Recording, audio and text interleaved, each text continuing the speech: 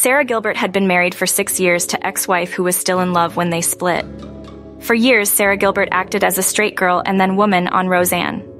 However, she ended up coming out as a lesbian and married her first wife, Linda Perry, but the union sadly ended in divorce.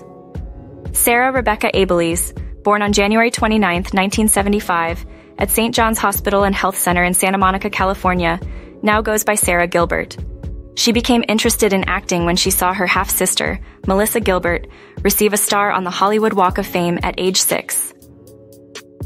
In 1984, Sara starred in several commercials and played a role in the film Calamity Jane, which led her to adopt the Gilbert family name.